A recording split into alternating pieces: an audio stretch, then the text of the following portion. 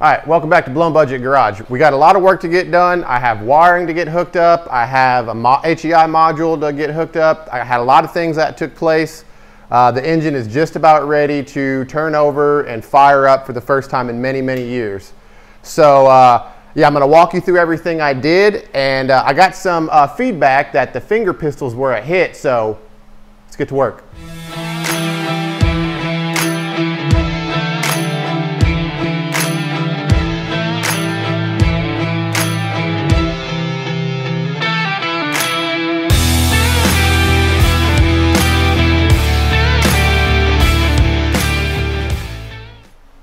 All right, guys, so we're gonna go back into action mode for everything. So let me explain what I did.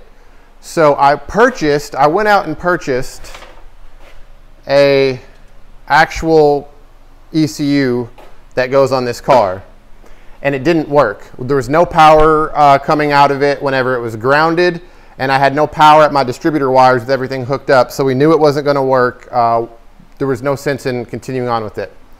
So I went out and got a GM part, right? So we got a HEI ignition system now. So what I did was took this, bolted it to a piece of aluminum for like a heat sink. I got some dielectric grease on the back side of it. And to make this really, really simple, I'm gonna show y'all how I ran the wires just in case this can help somebody else out. Because like I said, look that's not even hooked up. So this is very, very simple. Very simple. So you got your right here, and these are all marked, guys, right? So you got W and G, and then right here you got B and C. So B is your battery. So I have the brown wire on the coil coming off of my harness, and then I have that red wire, right, that goes from the coil. I ran it back, and it goes to this top post right here. Then your black one right here, right, that goes to the negative side of the coil over here. Now there's a green wire also, because that's for my tack, but here's the black wire, okay? It's on that side of the coil. Then you got your distributor plug. And this is orange and black, but I didn't have any orange wire, and I didn't want to run another black wire because I already using that as a ground. So what we did was we figured, well, I got yellow wire and this connector is red, so we were like, yellow and red makes orange. That's how we'll know it's, you know, the same wire. And then the white to the black. So anyways, so what would be the orange wire we used as a yellow, and if you look on this W, that's where it goes, right there. And then this white wire, which is the negative for the pickup, it goes to the other side. So that's it. So the HEI is wired. I got my tack wired in. There's a bit of a glare. Anyway, so the tack is just wired in loosely right now. As you can see, I mean, nothing in here is set up for permanent use. But I went ahead and just grounded it out back there and just put the hot wire on the back of the panel. And I didn't even hook up the white wire because we don't need lights. But at this point, we're going to grab a screwdriver so we can, sorry about that, I accidentally hit a button. We're going to get a screwdriver for our throttle so we can set it once it starts up and monitor our RPMs on our tack so we can break this in right. So I'm going to go get all that, get everything set up, get something to drink, and then we are going to be ready to fire this engine and get it up and running for the first time in many, many years.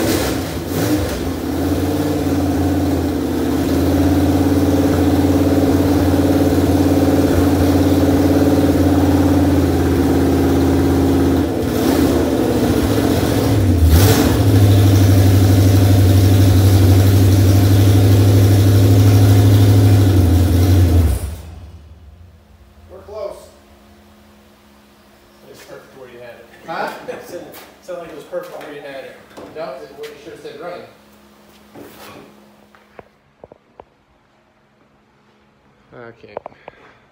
All right, so what we got going on is, one, my battery is like, we need to just let it charge up all the way because we just used it way too much and it's dead. But I'm trying to get my timing adjusted by turning my distributor.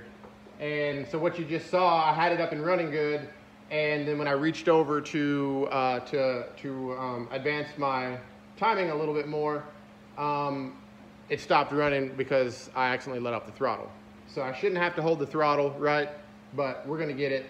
So we're gonna let the battery charge a little bit more and then we're gonna try this again.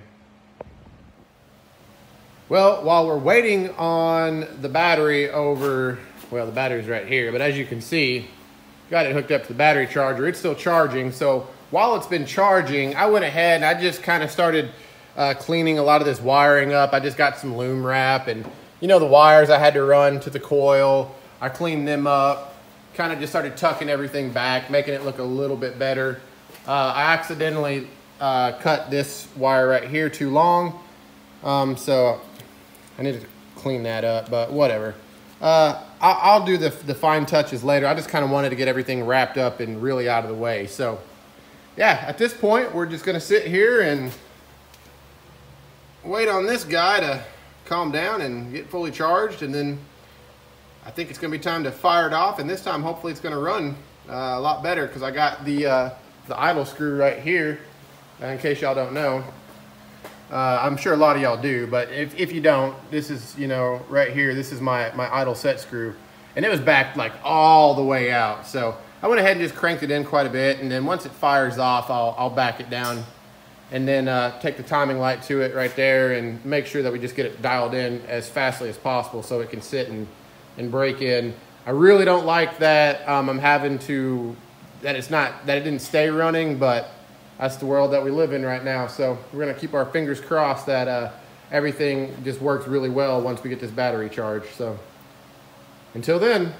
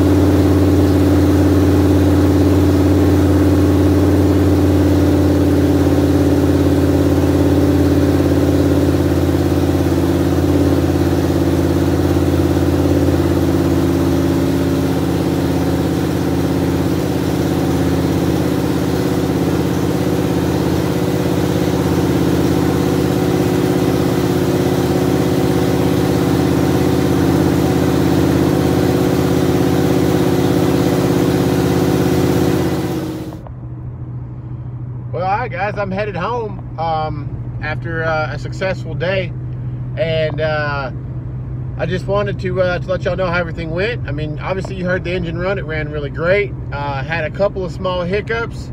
Looks like my back passenger side header bolt is still leaking, so I'm going to take it out and wrap it in Teflon tape and put some putty on it, and then put it back in, tighten it up real good, see if that clears it up.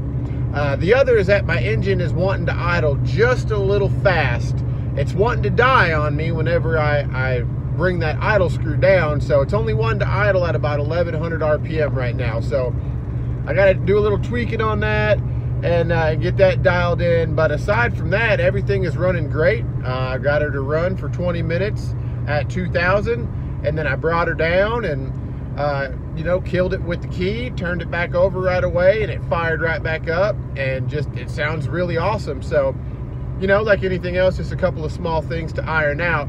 Now, I do want to say one thing. So I got my some koozies in, and you know, I got a merch line, and I want to do just a little giveaway because I'm over 150 subscribers now. So if you want to win a free t-shirt and a free koozie mailed to you at my expense, just comment 150. That's it. Just the number 150. Comment 150 in the comment section. I'll pick a winner at random, and I'll mail you a Blown Budget Garage koozie and a t-shirt off of Teespring with my logo on it. Because I really appreciate the support, all the subs, all the views. And yeah, and I just want to kind of give back. So I had them made. I'm excited to give one away. So yeah, if you want one, comment 150. Aside from that, next week we're going to go ahead and get those couple of last little touches finished up on the engine.